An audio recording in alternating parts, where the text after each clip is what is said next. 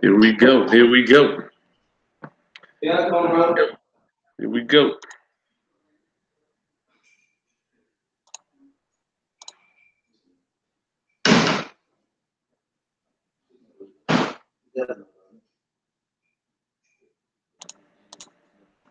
Here we go.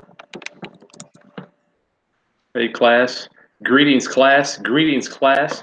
Thank you for bearing with me. I'm waiting on Eddie to come along now. We just about got our technical difficulties. There's got to be technical difficulties happen. What is it? Murphy's Law. He likes to hang around my stuff. Hi, brother Chris. We are live right now, Eddie. We're live right now. Mr. Transaction, we're live. That's me, guys. That's me, Mr. Transaction. We are live. What's going Eddie, on? thank you for your How you doing, time. bro? Man, I'm blessed. Good seeing you, sir. Thank you, sir. Good seeing you, my brother. How your week been going?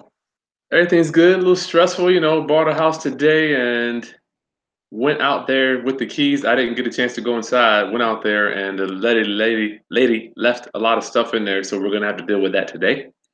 Oh, But you know how that goes. yeah, So what was it, pre-foreclosure? What kind of deal? now this is just a bandit sign. The lady was found the love of her life, lived in Tennessee, and she was ready to go move with her new sweetheart. And the house needs 40. I would say I got a whole video. I'll share it with you. So Oh today, my God. huh? Go ahead. I'm sorry. Go ahead. You gonna show the video? I got a Oh, video before. you gonna Huh? put it on YouTube? Yeah, I had it over there. I just walked through it with the camera. Man, I just went in the addition, man. The guy, you know how you go up another store? Wow. What? Man, it was amazing, man. I got the guy's number, but man, I'm speechless, man. That whole house looked new. Oh, he went They up a took a second story. property. Yeah, it already had a main level with a basement, but they went up another level. Man, that house is beautiful, man. I'll be back Wow. over there tomorrow. I'm gonna show you. I'm gonna send you the pictures today of the outside. I'm going back in there tomorrow to get some inside photos. Chris, that thing look brand spanking new, man. I bet The it's way they nice. did that add on, because at first it looked weird because the roof looked kind of really big, but after they finished with it, it looks pretty good, man. That house Nice. is amazing, man. Yeah, it's That something, house right? looked like it was built in the '70s. It looked like it was a brand new house, man. They gutted it. They totally gutted it, everything. Totally renovated it. All took all the sheetrock out, put the big baseboards up. Man, it's amazing, man. I was a loss for words yesterday. Yeah, Cause we do that too. I never did the addition like you go up another level. Yeah, we do that. That's one of the three pillars of real estate that we teach expansion. Sometimes you can't go out, you got to go up. Yeah. But you got to take So everything what? out though, Eddie. When you're doing those, dog, you can't have a whole new upstairs, brand new, sexy, ready to go, and downstairs Yeah. The downstairs 1970. look like 1940. Yeah. So let's get rolling, man. I'm done in an hour. I'm gone. I got man. You know what's weird? I Yeah. thank you for joining us. Both of us are busy as hell. I can only imagine, nobody's more busy than us, and we're no busier than other people. But we have to make Right. time because we love you, class. This is Chris Haskins with the Real Estate Roundout, hanging out with Mr. Transaction. My mission statement, my ministry is to raise. I'm gonna raise, and I'm gonna raise the financial literacy of my fellow mankind through real estate investing and entrepreneurship. Today's training is going to be on deal insurance. Eddie, we didn't get a chance to kind of go over our outline or our program for today, but let's go ahead and do it right now. Deal insurance. How to prevent sellers from backing out of your signed contracts, Eddie. Yes, this is a monster. You got to know this, and I do this on every one of my deals. Eddie, you want to share with us a story on one of your deals? I don't know. Go. You can share with us some of the backdrop and paint the picture of how this thing. First of all, what happens when you deal with sellers? Well, in this competitive market right now, Chris, as well as some people on here may know, you got a lot of investors that will pretty much backdoor you, man. A lot of people, not trustworthy. So you got investors, they want to deal bad enough, they'll try to backdoor you, come around to the seller, offer them more money to get the deal. When I first started in '05, the same thing was happening, man. Mhm. Actually, matter of fact, my first deal went down like that, man. And if I would have had this certain document signed, I wouldn't have had that problem. And that was gonna be my first deal, first wholesale deal, and I would have walked away, Chris, with like 40 grand off that deal. Good God They, Almighty. on your first deal, you hit for 40 or 50, even though I didn't know what to do with the money. I would have spent it just as fast as I did the rest of it. But the 40 grand on your first pop, boy, they give you some kind of momentum. Right, right. But I stayed. Oh, let me tell you about the deal. So it was a nice house, duplex. I put it on the contract, and this is a guy who's in the neighborhood. He's renovated like 7 or 8 properties, so he feel like that's his area. So I was marketing the property for sale on the back end, and I ran across this guy. He didn't like how much I was selling it for, so he went around to the seller and let them know what I was doing. Now that was Mm. my first deal, so I didn't tell them I was gonna flip it. I was gonna wholesale it. They just thought I was gonna buy it. So I didn't tell them that. So I'm nervous. That's why I didn't tell them, because I was like, well, they're not gonna let me flip their house and make that kind of money. Which really, it doesn't even matter as long as they get their money. But I'm new, so I'm like, man, a person just not gonna let you just make 20, 30, 40 grand off their house and be cool. Now if they knew how much I was gonna make, of course, well shit, they found out. Because he went and told them I was marking it up. Oh, he told But either he way it told goes, the seller. yeah, he told the sellers I had it back out there on the market for hire. Mm. So, but still I had them on the contract. And if I would have had that certain agreement signed, they would have had to buy by that contract. But they backed out with me. They didn't sell it to him. They ended up selling it to somebody else. But man, if I would have had the right, correct paperwork signed, that 40 grand, Chris. So it was a Unbelievable. very expensive seminar. But I'm glad, I didn't let that discourage me, because a lot of people would have said, oh, a lot of people would have took that as a loss and quit real estate. It don't work. Just because you had one hang up. You're gonna have Hmm. several, but you just gotta keep moving. But I learned a valuable lesson, man. You gotta have that affidavit signed. Oh God, you got Yeah. my stomach bubbling. We're gonna both share. That's why I love talking to Eddie. We're gonna share with you two stories on how we have both been effective. Then I'm gonna drop into on you how we got around that stuff. So Eddie, viewers, please put your questions into the comment box over there. Shoot your questions in. We're gonna be ending today at sharp at 2. But shoot your questions in, anything about real estate, or today we're covering deal insurance, how to prevent sellers from backing out of your signed contract. So Eddie, you lost that deal. Yeah, I lost it. Shoot your questions in. Anything 40 about real grand, estate man. or today we're 40 grand going down the drain. But if good I had God. that one document signed, Chris, they couldn't did anything. Because my contract had the assignment in there. So they signed off on it, so I still could have signed it. I would have did a double closing with that kind of money anyway, 40 grand. Yeah. Because of course you don't want to do assignment unless it's like 5 grand. I say I only do assignment like 5 to 7 grand, but if it's more than that, then I do a double closing, because if they see you making 40 grand, they ain't gonna have a problem with that one. But I it's gotta not your make fault. I gotta maintain my composure because I'm thinking about all the checks that I have. When you showed that contract assignment addendum to your cash buyer, it's got 30,000 on there. It's almost like Woo! you walking over there. You want to show it to him? You don't even want to show it to him, though. I remember one time I showed it to a guy, man. This dude, I could feel the whole mood in the room change. They don't like that either. Some of them end buyers. Yeah, so you got that 40. I remember I had a 30 one time. Man, dude didn't like it, but he paid it though. But yeah, I don't like. I like. I would prefer to do an assignment, but you're right, Eddie. Sometimes you can't do it. For me, you can eat your food. Deal insurance. Let me give you some background how deal insurance came about. And I have to claim it. I created this deal insurance. Not saying that there are other people that don't have them. We are experts. Back in 2004, Eddie, 2004 when I started, I was wholesaling left and right, man. I remember having 5 contracts at a time. And then all of a sudden it was like my card, house of cards was like falling, it's crumbling. Sellers not showing up, buyers not closing when they say they're going to close. You know, sellers saying, you know what, I don't think I want to sell you my house after I agreed to sell it to you for 20 or 30. And I'm like, you know, and then that happened to me about 7 times, Eddie. I just got enough. I got sick and tired of it. Matter of fact, I learned some of this from an attorney in Atlanta. So I went to about 5 attorneys. At the time, the memorandum of contract or the affidavit of understanding, what you use, I don't know if it was generally used, Eddie. When did you hear about it? I actually heard about it when I first started investing, so I knew from the jump. So you knew. But you know, man, all that information you get as soon as you leave a seminar, you can't possibly retain everything. So I was excited.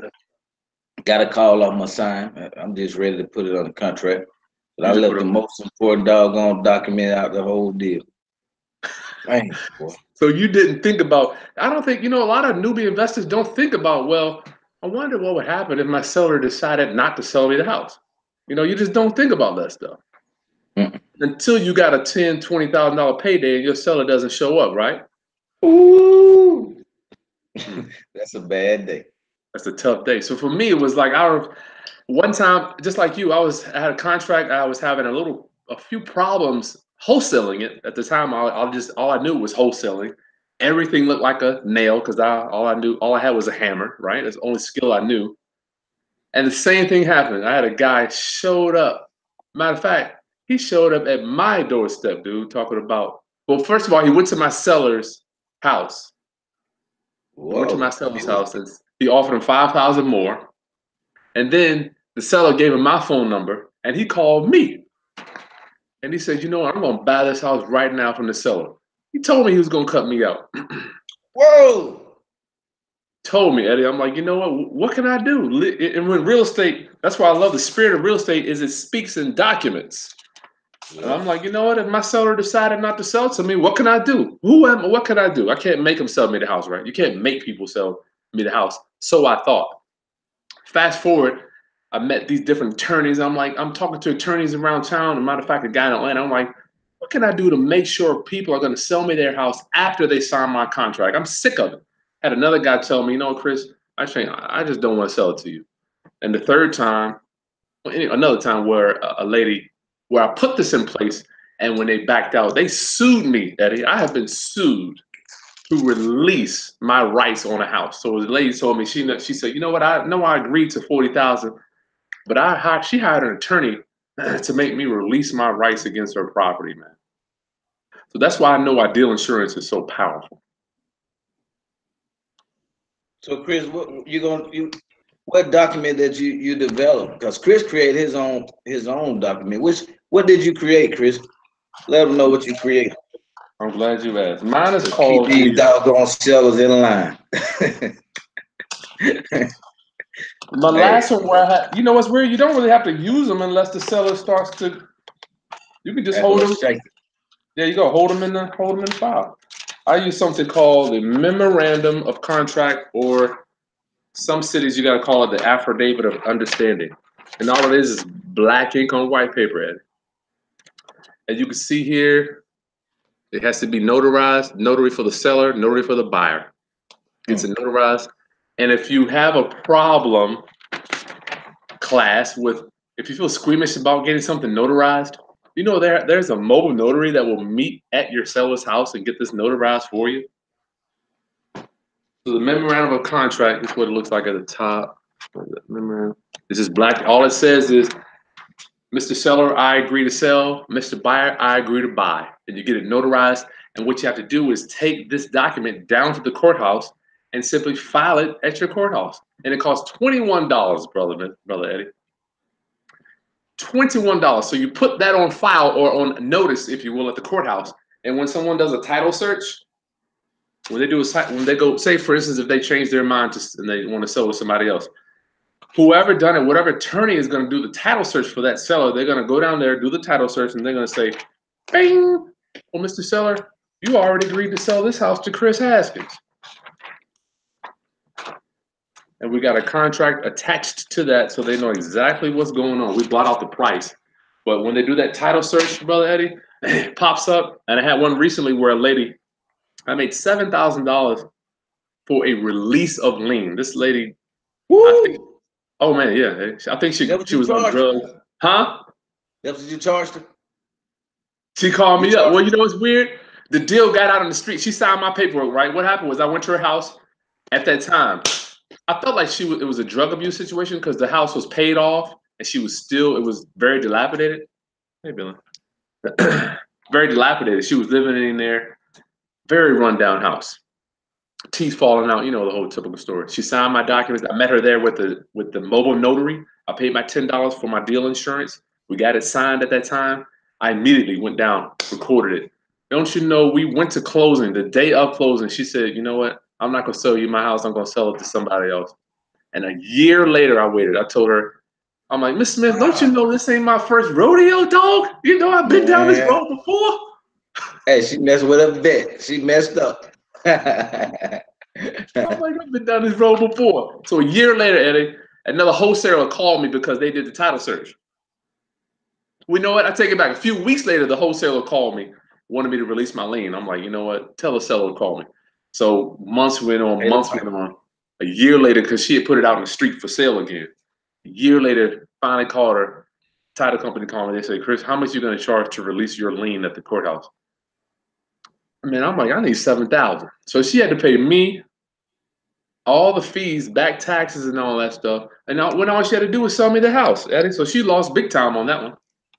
Good. She learned a freaking lesson, man. You learn. I don't have no remorse for him, man, because you shouldn't. If you're not ready to sell, you shouldn't go on the contract. Yeah. You know, especially you over 21, shit, you grown. You know what you're doing. Exactly. Exactly. And if you don't know what you're doing, guess what? Hire somebody. Go out there, pay the money, hire an attorney. Hey, after losing, not making that 40 grand, hey, I don't have no sympathy for him. I know you don't. I know you could have used that one, brother. Big time. But I think this happens a lot though, Eddie, out there in the business. People have contracts signed and they think that the seller is just gonna do. Let me ask you, how many times out of 10 does your seller not do what they say? Or say for instance, they tell you the condition of the property before you get there. They say, well, it doesn't need a lot of work. How many times does the seller say something to you that's not really the truth? Oh shit, about 80% of the time. 8 out of 10. About 80% of the time. So you don't really know what they're gonna do, you know. And I can't. Back in the day, when I was at night, I'm like asleep at night, like, is my seller gonna show up tomorrow? I mean, damn, do you really know, Eddie? Nope, you don't, man. That's why. But you know what? With that, man, that's the best thing smoking, man. That affidavit, because you got them by the balls, man. They can't back out.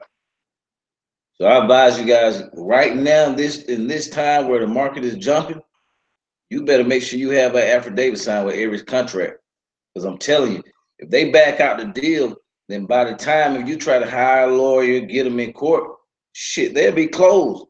They got the money and gone. Man, that deal be gone. They record, you got them by the balls. Yeah. So they have to come by you. Once you record these documents, they have to come by you guys. So remember that. And I want to tell you, Eddie, I coach people around the country, right? And every time I ask them, did you get the they ask me, well, my seller's not calling me back. You know, if sometimes the seller, you can tell when something's going on, right? You're getting ready to go to closing, you're going to closing, you're moving, you're in the boat, seller's talking. Then all of a sudden, they stop calling back, or my seller is not communicating with me properly. I don't know what's going on. I'm like, you know what? Don't worry about it. You got your memorandum signed, right? No, I didn't do it. And I'm gonna tell you, Eddie, 100% without exception, whenever I don't get my memorandum signed, a problem pops up. Dang. I think you've been blessed though. Yeah, I've been blessed, but I totally, man, right now because it had to be God sent because I had a couple of wholesalers call me and told me this stuff just happened to them. Then Really? me and you talk like the next day, and we start some kind of way we got on this subject. I bet we're gonna be getting them back signed this week because we've been slipping a little bit. We haven't been getting them signed lately. Gotcha. But anything possible, man, especially if you don't put a lot of time into a deal, man, and nothing like having your heart broken when the seller back out and you don't have no way to get any recourse. Yeah, no recourse. Well, I'm just gonna Imagine if you encourage, huh? imagine if you paid for your title search, a home inspection, and appraisal, and they back out on Oh my Lord, that could be over $1,000. you. Yeah, Well, yeah, get that signed and get it signed with every deal. Don't just make it. I make it a part of my contract, Eddie. I'm like, look, you sign the contract or purchase agreement. I just say, here's another document that it's another document that they always just say, listen, they require me to get this thing signed. And it's never a question. I've never had a seller say, well, what's this right here? Why do we got to sign this? right. And the purpose of this was Eddie and I talk all the time. We're real estate full time guys, so we like to bring you in on our conversations because I know the majority of America or for my viewers don't have a full time real estate investor that they can call at any time of the day. So it's cool to have questions answered and be able to kind of bounce things off of us one day a week, Eddie. Right. All right, if you want, oh yeah, if anybody wants a copy of these documents, I'll put a link here. I know I'm slacking on that, but I'll put a link where you can download the documents on this webinar here. Anything else you want to cover, Eddie, before we get to questions? It's 1:30 now.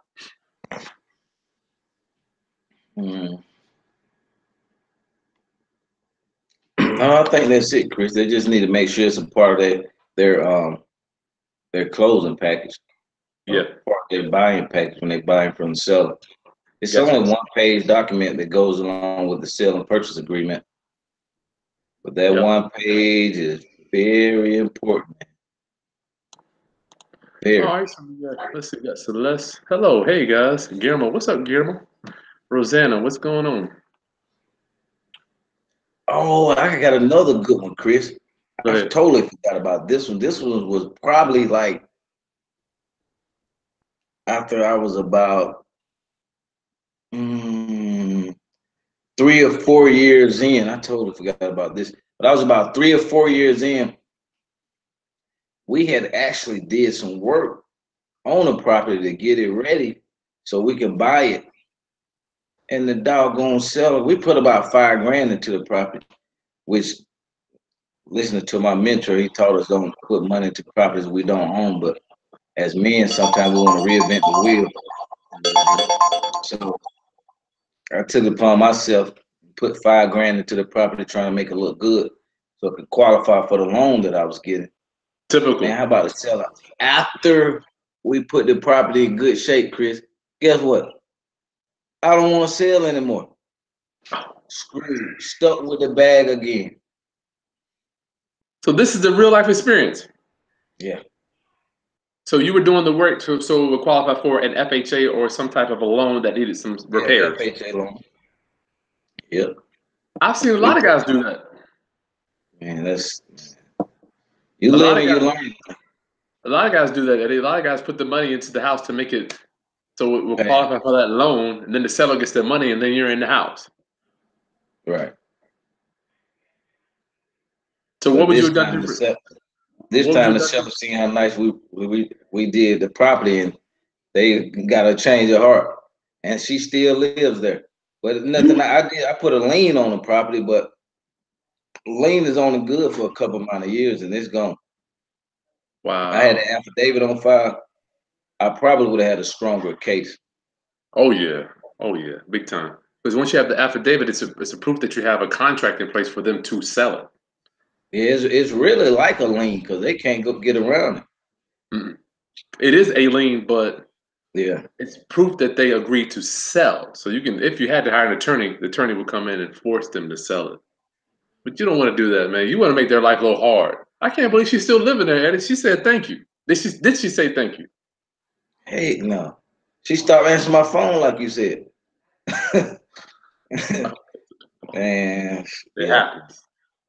All right, so get your memorandum signed, guys. Okay, if you want a copy of it, email me. I'll send you a link. Yes, it'll be a few dollars. Me and Eddie do this stuff for free. I give you 350 videos for free. I have to ask you to contribute to your education. All right. Rasha Al Mukhtar. Mukhtar. Wow, that's cool. I would love a copy of this. Okay, yeah, I can get it to you. Can you share the document? Yes, I'll put a link in here. Sorry about that for that. Celeste Hill, is it better to give questions in the comment box, the chat box, guys? Is it best to give the seller something in subject to deals, or can it be done with zero cash, Eddie? You can do a 72 cash. But I like to get the seller something, even if it's $100. She wants On to the know, is it earnest best? is it best to give them something? Yeah, at least a couple of dollars, something. Yeah, I would say $100, $200. A lot of them, when they behind, we get them with no money. But we still give them at least earnest money, 100 to $200. They're in the house, give them moving money. There They're you not go. in the house, and typically they don't really care, really don't even want any money. But you still make a contract legal and binding. You got to give them some money. Every state is different. I know in Georgia, as long as we give them $10, then it's legal. It's a legal contract. Yeah. So let you hear that. So Eddie's saying, and I'm going to agree with that. I give him $500, Eddie. I don't want nobody saying you gave me some. I don't like something for nothing. I don't want no attorney or no judge saying I got something for nothing. So Yeah, like you took advantage of them. They yeah, quick to say, "Oh, you took advantage of the seller." Yeah, right. it's crazy, Eddie. And And then Celeste, people they'll huh? catch amnesia too after they need your help. Once they help, then this guy just took full advantage of me. Cut this, cut the crap. Man, guys, get your affidavit signed, man, please. Every deal, especially now when the market is jumping. Like when the market was bad, you didn't have to worry about it. These people were praying for a buyer, but now everybody and their mama trying to buy. So you want to get the affidavit signed because they will backdoor you. Mm-hmm. Yeah. So sub two, yeah, give him some money. Celeste, give him some money. If you're getting a house, I like to when you in real estate, you got look at the Billy. Look at the value you're getting in real estate. You're getting a house. No qualifying for the loan, right? You can afford to give somebody $500. I would give them some money. Rice bond. How do you release the affidavit of understanding? That's simple. We can give you a release. All it is, it says, I, Chris Haskins, agree to release my affidavit of understanding against Joe Seller. Very simple. Very simple. And they will record that behind the memorandum. So you'll see a lien, you'll see a lien release. All right, you got that Rice bond. Spiritual girl, you still trying to get those forms. What forms do I need? Oh, Lord. You need the subject to forms. Good God. Let me email it right now. I send it right now. Alan, hey.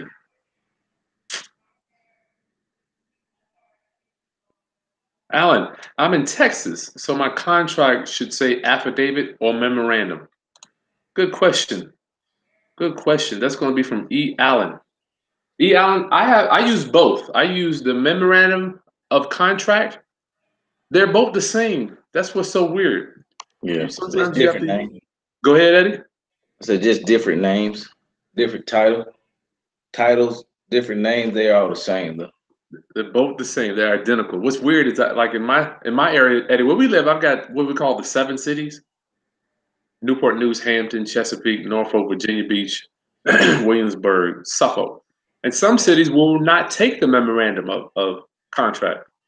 So I have Wow. to take down there an affidavit of understanding. Mm-hmm. All I do is go home and change the top of it. Yeah. And I'm like, I don't understand why they won't.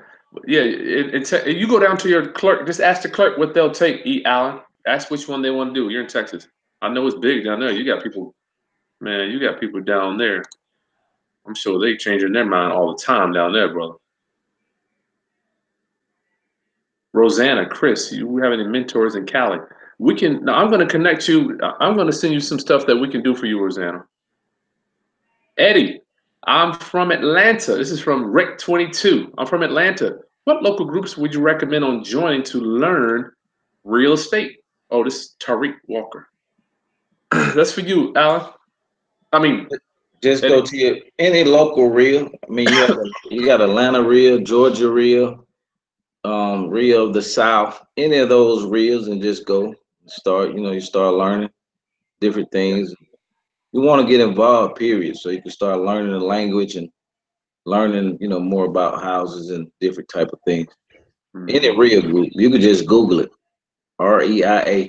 Google that local real group, real estate investing group, and you should have a list come up in your state. You got a big one down there, don't you, Eddie? Yeah, we got a lot of. Well, we have about four of them. About one, two. We got a South, North, Atlanta, Georgia, four. Yeah, about 4 or 5 different reels.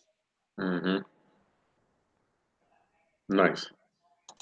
Yeah. Would you recommend Meetup too? Meetup has some nice smaller ones I like. Yeah, meetup too. I got a good friend got a meetup one. On the South Side, he does once a month. That's it, Eddie. We got a short one today. Oh, whoa, that's rare. This, this is an important one, guys. I know it may seem short and fast, but I promise you, you got to get these memorandums in place. If you don't, it's gonna cost you. It cost me several $1,000, man. Me too. It cost me. I would probably say 50,000. I lost over the years. And all I had to do have one sheet of paper and sign and notarize. There's something in it. You know that at the time when you start out, you just don't know what you don't know. Yeah, and you're Or you so don't. anxious. You can't wait to close, man. You're anxious. Yeah. Okay, one last one, Celeste, and we're gone. I've heard, Eddie, I've heard several methods of calculating ARV. What would you guys use, and what do you recommend for your AR? I'm sorry, not ARV. Yeah, ARV. Well, you might be talking about Mayo, Celeste, because ARV is, At the repair value. yeah, that's just the value. You must, Celeste, you must be talking about Mayo. Eddie, Mm. tell us how you get your Mayo.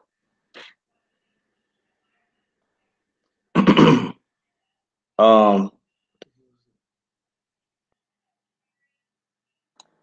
um, Mayo in this market, you want to use 70% since this is what is a seller's market now? You want to use about 70%. So I do ARV at the repair value times 0.70, 70%, then you equals whatever you get minus your repairs. The number you come up with, that's your maximum allowed offer. That's the most you'll be able to sell it for. So if you're wholesaling it, that's the most you're going to be able to pay for the property. So that means you need to be way below your Mayo so you can make your spread. You can't be at Mayo and then try to wholesale it because you maxed out. And people who do rehabs, they know their numbers, so they're not going to pay you more than Mayo. They know the Mayo formula. So you got to be under Mayo to wholesale it. If you're going to purchase it for a rehab for yourself, then it's fine to buy at Mayo. But you do not want to go over Mayo because one false mistake could cost you your butt. Because you really don't know about these properties. When you start rehabbing them, anything possible, man. You take up a floor, hell, the whole floor up under there could be rotten. You could have rotten joists, man, anything. So you Yeah. want to don't go over Mayo. I don't care how bad you want to deal. There's plenty of deals out here. Don't go over your Mayo. How many times my coaching clients, I don't know, people feel sympathy for sellers, Eddie, I think, and they want to kind of give them a little bit more money, perhaps. Plus, they be anxious too, man. They want to get a deal closed. Yeah, that's And true. you go over 1,000 over Mayo, okay, that's not a big deal. But you go to 5, 10,000, man. Yeah, you're You get done. into that house. There's a student actually on here that that reached out from YouTube. She was in a situation like that. I think they bought at Mayo, but one of their mentors or something did something bad or something where they was upside down like 110 grand. So Oh now my. they maxed out. They really maxed out, so they can't sell it. They can't even afford to sell it right now. So I just suggested to them, since they got a hard money lender, just put it up for owner finance, a lease purchase, get that down payment, refinance, and use that money to refinance out the property with a hard money lender. Wow. That's a tough one. Did the mentor get any money out of that? But they said the mentor ran out with like 100-something thousand. That's nasty. Yeah. Oh, that was Rosanna. Good God Almighty. She just saying that. Oh, Rosanna here. Yeah. Marcus, I will get you those documents. I promise. As soon as I get this joint over, I'm gonna email them over to you, brother. It's a small link. You know, I actually just invest in yourself. Okay, Eddie. Memorandum, get them signed. Every deal, guys. I had a coaching client call me the other day, asked me about something. I'm like, listen, man, this is what the wealthy do. Are you going to do it like them, or are you going to do it like you want to do it? You know, it's like we have studied these people over time. We have been trained. This is how you do it. Don't deviate the system. Are you doing like I ask myself this when I'm going in, Eddie? Are the wealthy people doing it like this or not? Right. You know, it's like if you're not getting your memorandum signed, you're just asking for trouble. That's how I want to leave you. Anything you want to leave else, Eddie? I'm gone. No, that's it, guys. Just make sure you get that affidavit signed. Yep. Okay, Eddie. I'll talk to you soon, bro. All right, guys. The link for the docs will be in the description below or in the comments. Peace.